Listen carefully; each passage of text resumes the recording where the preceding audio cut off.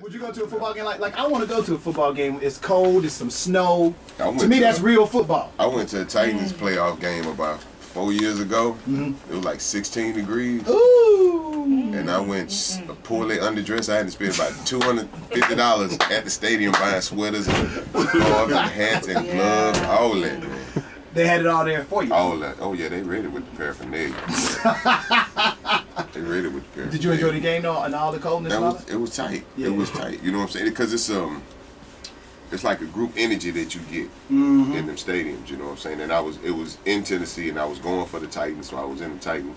But the whole stadium was pretty much the Titan section. But I was right there with family members and all that, so people was really, really fired up. You know what I'm saying? You got to be careful when you went in those kind of environments too, because that crowd can sway you to act in ways that you normally would not act. And then they can drink at games too. You know what I'm saying?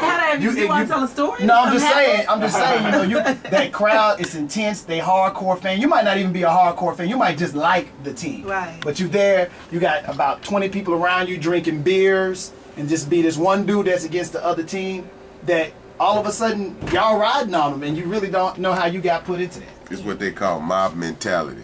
That's what it is. See, I knew Bun would know. He's been there before. He's been through.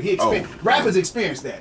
It's a mob mentality. Every time there's a concert, it becomes a mob mentality. You know what I'm saying? It's like when you see one person running, then everybody start running. That's all that, man. People just tend to do whatever the person next to them do.